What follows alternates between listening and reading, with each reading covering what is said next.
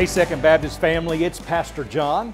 And as we enter into this new season where we are repurposing and renovating areas of our facility, we want to give you a behind-the-scenes look. Where I'm standing right now is an area that is being prepared for future renovation.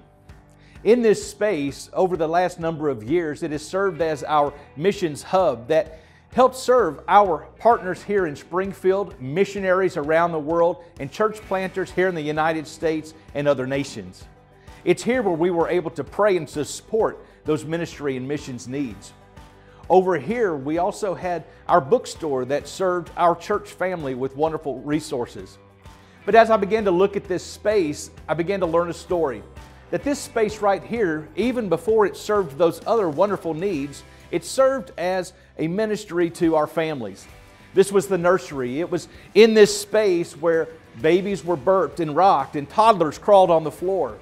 And over the years, God has used our sacred space here on this campus to serve His kingdom. We're looking forward to what God is going to do in the future.